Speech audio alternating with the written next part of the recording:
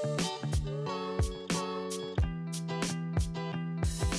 guys, welcome back to my channel. The sun is about to set. We're going to be testing some MUA products. It was a race against time before the sun set. As you can see, this is at the end of the video. Got my makeup on. You can't really see it, but obviously you're going to skip to another clip now and it's going to be a lot brighter because it's just about that time for the sun to set. So yeah, sorry if the lighting isn't fan-tabby-doozy, but I hope you enjoy nonetheless.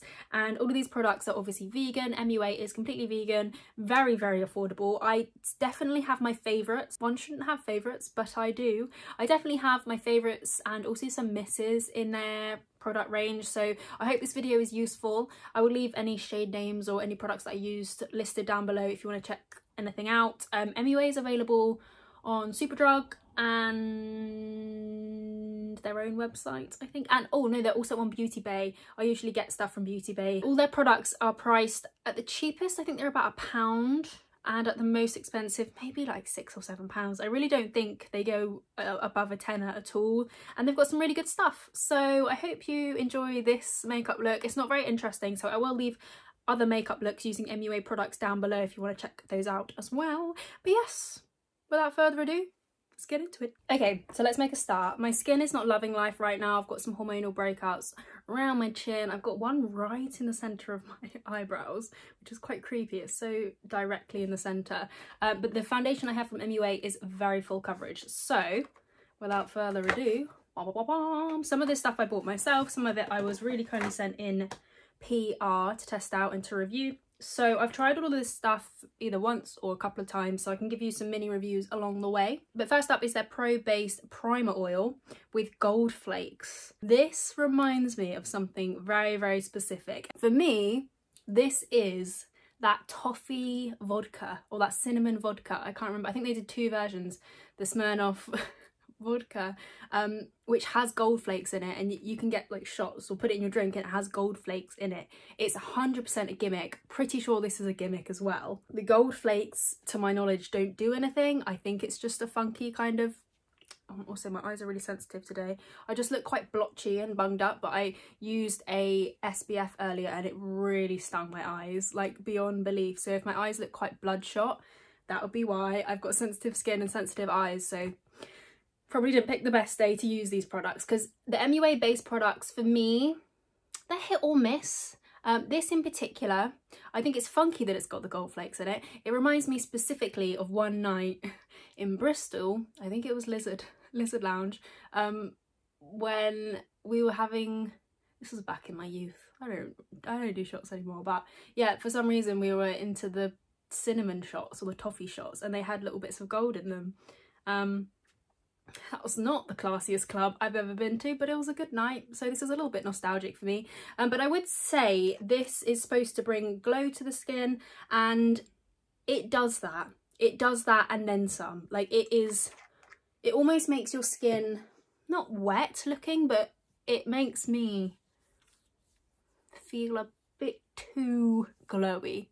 So I'm just gonna add 2 drops because I have gone in with quite a lot of this before, and it just, like, already you can see it's very, very glowy. Like, if you have really dull, dry skin, you might really like this because it feels kind of like a very thin, silicone-y kind of feel. It doesn't feel oily per se. I do get a bit confused with primer oils because oils break down makeup. Traditionally, they break down what you've got on your face. That's why you usually, if you've got oily skin, you'd use a matte primer because it stops those oils maybe coming through from your skin and breaking down your makeup, or it prevents them coming through from underneath your makeup. So we always get a bit confused, like, what's the point of using an oil as a primer? It doesn't really make too much sense to me. But if you have dry skin, you might really like this. If you struggle to get any glow from your products, you might really like this one. For me, I don't really reach for it. I don't really use primer anyway because I use an SPF as a primer, and I think if I put on an SPF and then I go in with an oil, that's gonna break down the SPF. So for me, this isn't a go-to, I'll be honest, but it doesn't feel horrible on the skin. It leaves like a slightly tacky feel, but it doesn't feel like heavy or greasy. It's just not quite for me.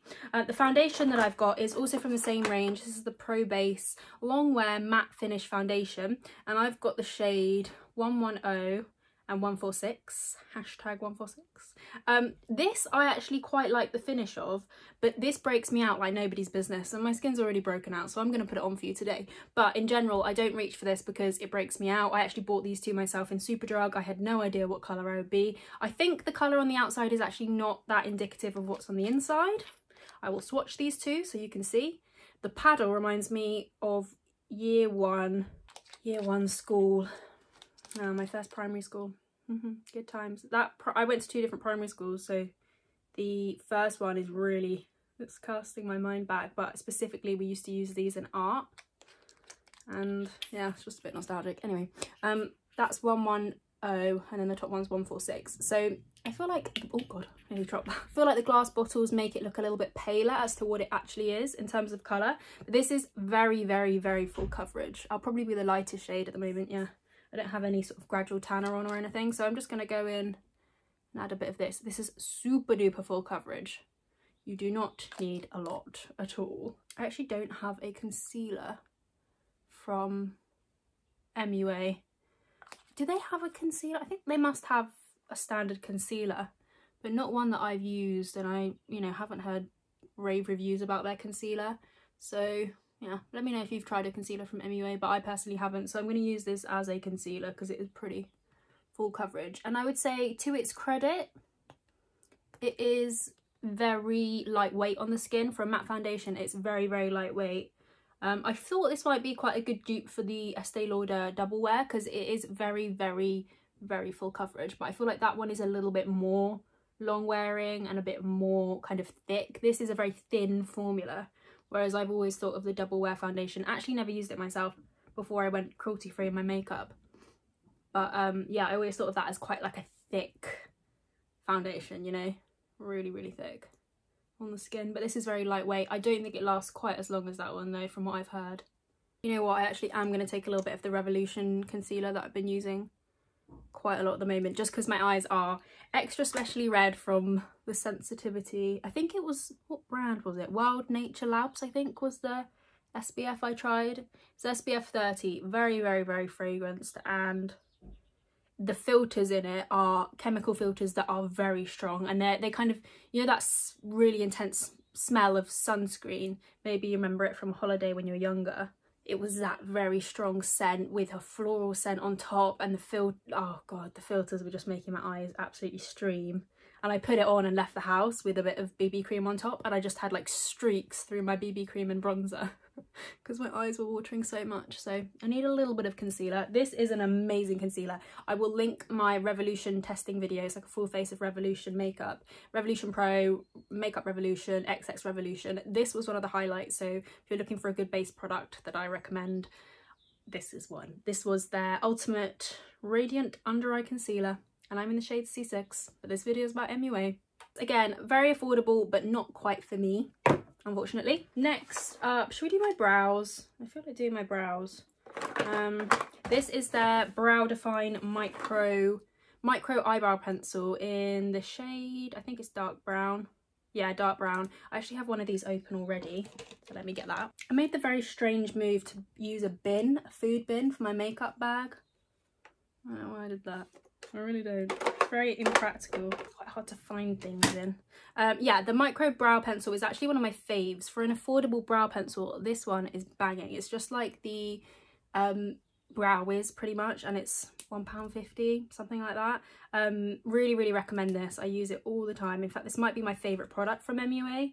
It's so good. Really, really thin pencil, nice little spoolie, good colour match for my eyebrows. There's nothing really to complain about, is there? This is a race against time because the sun is starting to set. How many videos of mine are a race against time? Many, many, many. I feel like I'm saying it every single time. The sun is setting. Rush and do our makeup. I'm just building up the arch a little bit. Same old, same old. I just realised I have a little bit of castor oil on my eyebrows, so that's not great. Not a great start because, like I say, oil breaks down makeup. I don't even know if castor oil makes a difference. It's supposed to encourage hair growth. And I have actually found using it in the past, it helps. But it tends to make hairs grow underneath my eyebrow as opposed to kind of up here, which is where I want them to go. I don't want them here, I want them here. Anyways, another brow product that I've used from MUA is this regular eyebrow pencil with blending brush. This sucks. I really don't like this. And I suppose if you like the kind of like hourglass arch sort of brow pencil, you might like this. I never understood these kind of pencils that are really thick and kind of like a crayon more than a pencil. It's slanted, but it's very thick and it's not very user friendly. And the spoolie is like a little hairbrush. What is the point? What's the point?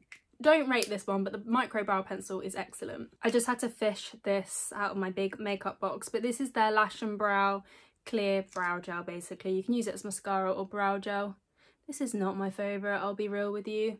I think when it comes to brow gel, I am a very tough critic, and I will link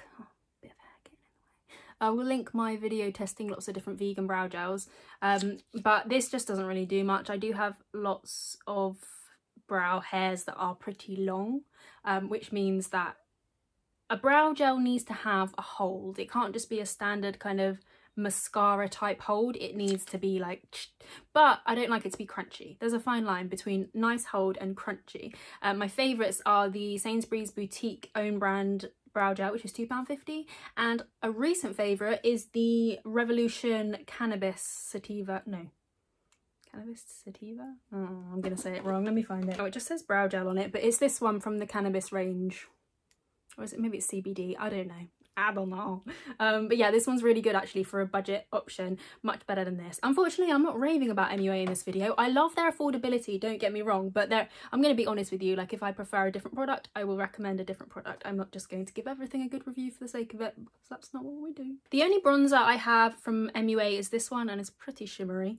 I don't know if they do a matte bronzer, they must do a matte bronzer, but this is their Shimmering bronzer powder in Solar Shimmer.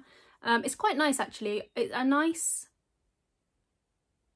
eyeshadow. I forgot the word for eyeshadow. It's a nice eyeshadow, and I think if you've got deeper skin, this might be a really nice highlight.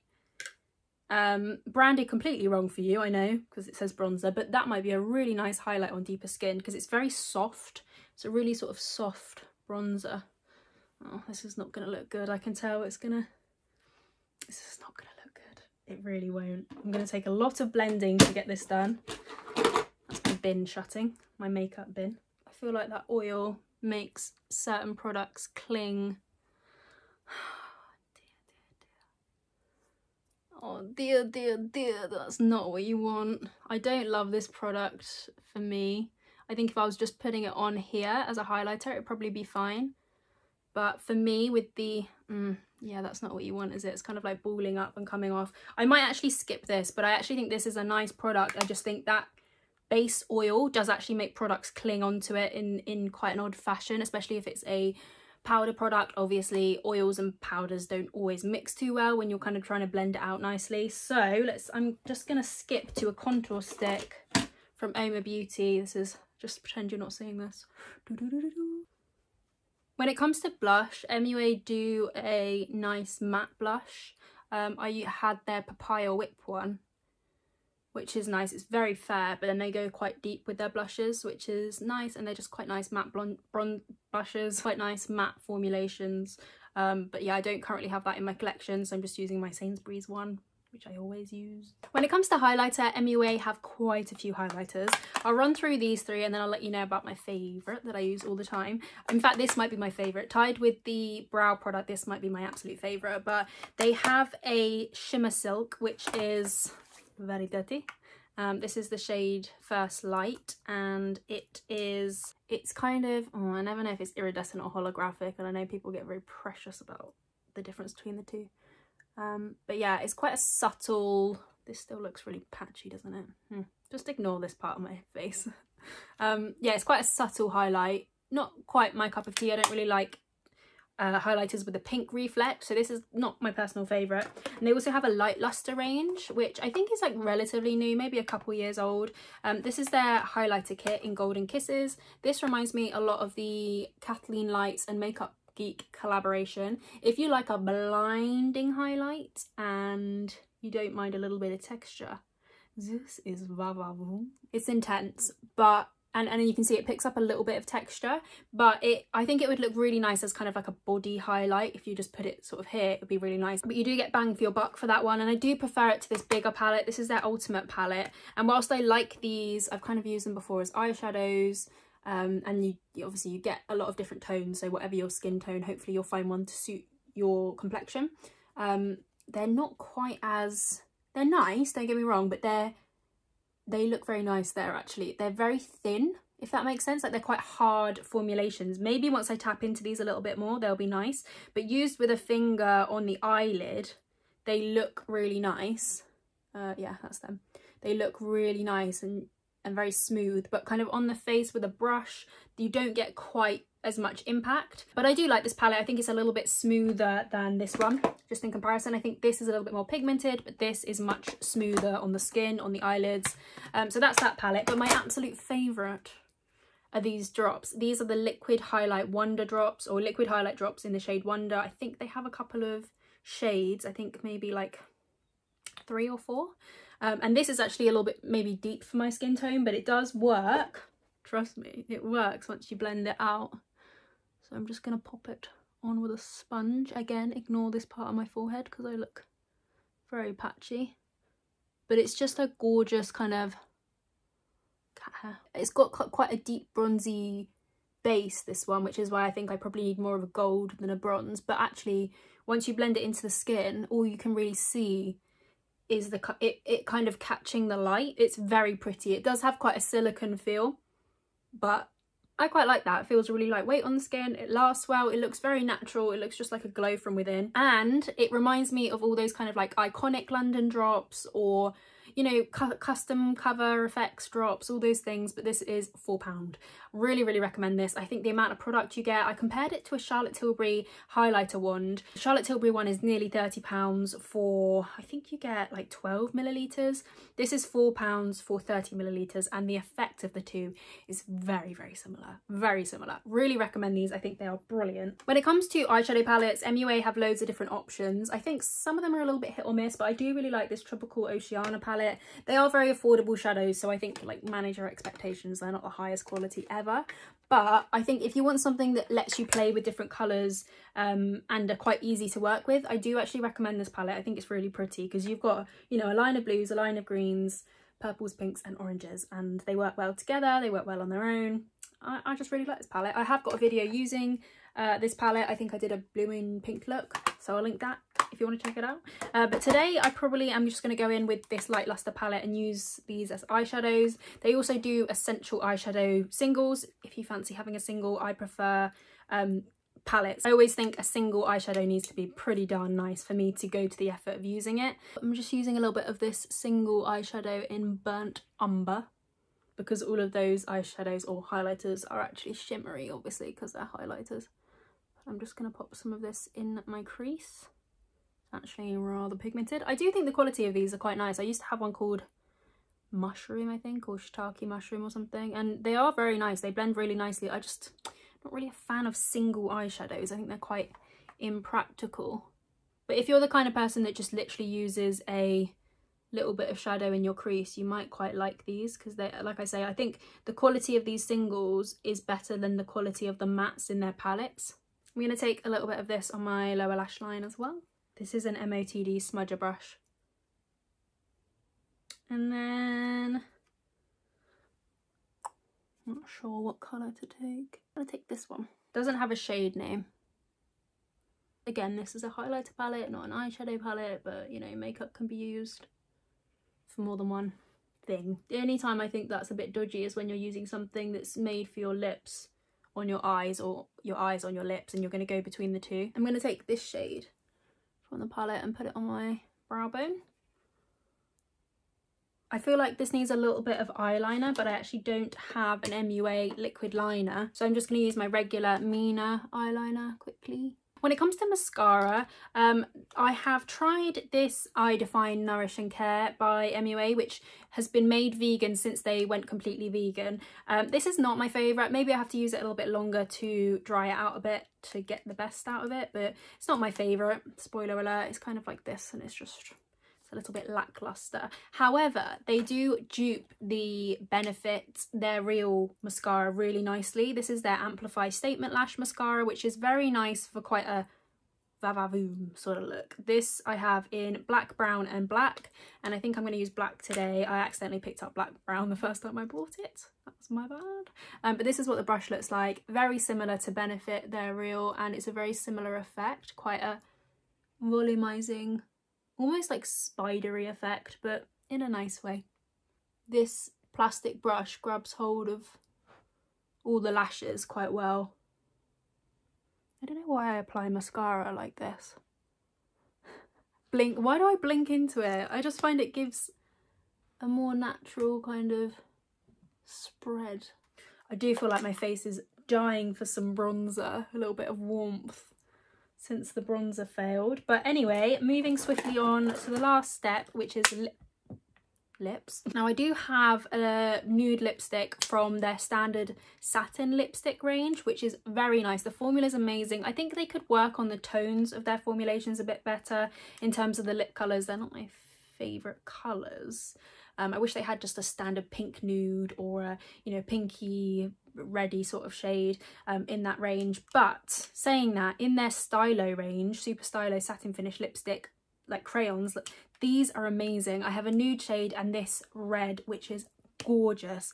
It's a really intense creamy lipstick, very pigmented. Look at this. Crazy pigmented. I mean, they last about as long as creamy lipsticks should do. They're not especially long wearing, but with this I tend to put a bit on with a bit of lip balm. In fact, I do have a lip liner from MUA. Let me see if I can find it. Yeah, they've got these wooden lip liners. This is the Intense Colour lip liner in Couture, a bright pink. I like these. I think I prefer the Barry M wooden lip liners a tiny bit more, but I do really like these. I am a wooden lip liner gal at heart. But the lip stylos are really good. I think their lip products in general are nice in terms of their lip colours. Lip glosses, I think there's a little bit of work to be done, if I'm being completely honest. This is their plumping lip gloss and this is their sugared tinted lip gloss. The sugared one is pretty, the plumping one is not very good. I think if you want a plumping lip gloss that's affordable, I recommend the Revolution Maxi Plump, or Revolution, it's got a million words in the name, but I think it's their Plump Bomb. Something like that. I have one here. It's called Pout Bomb Maxi Plump Plumping Lip Gloss. What a ridiculously long name, but this is amazing. This is actually plumping, whereas this, it feels like a cheap Poundland makeup that's affordable doesn't have to feel cheap, but this does. This is not great. But I'll put a little bit of the sugared lip gloss on because this is tinted a really nice sort of metallic. Not usually into metallic lip products, but it's almost like a shimmery kind of metallic, and it is very pretty and comfortable, and I do recommend these. I think they're good for the value of the money. Good value for money. And that is pretty much it, I think. I'm aware we're running out of daylight, but I'm going to put a bit of black brown on my lower lash line. And the last product I wanted to mention is this. This is the Light Lustre spray, like setting spray from MUA. They have a whole range of Light Lustre products. This I keep just for the mesmerising swirlies. I don't know if you can see it properly. I do have an Instagram post on this, but do you know what it reminds me of? Those kind of squishy things that used to slip through your hands and you just keep going and going, and they were iridescent like this. But yeah, I don't tend to use this too much. I don't really use setting sprays, but I do remember this having quite a forceful... Oh no, that's all right. That's okay. Maybe I'm getting confused with the Pacifica one. It has a bit of fragrance in it, that's why I wasn't using it. A bit of fragrance, and after my face has gone through a lot with the SPF earlier, I didn't want to use fragrance again. But this is the shade Mesmerising, and if you like these kind of glowy setting sprays, this might be something you want to look into. But I think with that oil, you don't really need any more glow. I don't think you need any more glow. Just to reiterate, my favourite products, the Micro Brow Pencil is really good, great value for money. The MUA Light Lustre Highlighter is so nice, sits on the skin beautifully, no texture, no bumpies, it's just, yeah, seamless on the skin. I think it's amazing, and the value for money, the amount you get, £4 for 30ml is pretty darn good, and their super stilos are really, really good. And that's pretty much it for my MUA testing video. I really hope you enjoyed. I will leave any other testing videos you might want to check out down below, all vegan and cruelty free and affordable. We love affordable makeup. I want to try e.l.f. next. I don't think I have enough for a full face, but hopefully soon I'll be able to do a full face of of e.l.f. because I love a lot of their stuff. And yes, thank you ever so much for watching. Please subscribe if you want to, and hopefully I will see you very soon. Bye.